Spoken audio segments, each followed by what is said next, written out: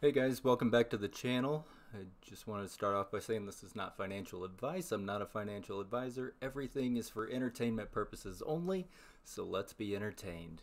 Here we go. Just as we're opening up about an hour into the market. If you watched my video on Sunday night, then you would have saw that I was calling for a tap of 18. The first hour was probably going to be a pullback just a little bit as we ate up all of that supply that was coming into the market.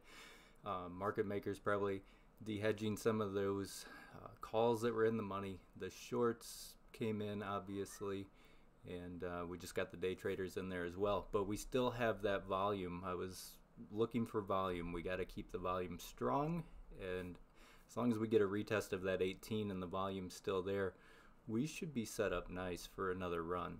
I want to see us get back into this wedge here and just be able to follow that trend on up.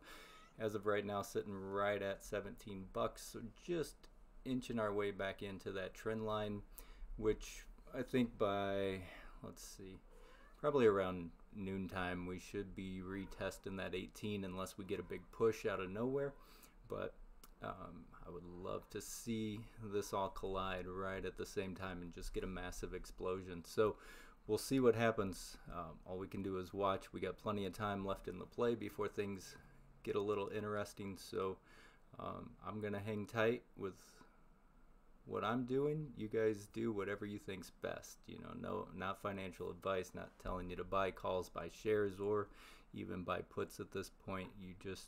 You invest how you see fit. I'm just telling you what I'm seeing in the charts. It looks bullish coming down here on the monthly.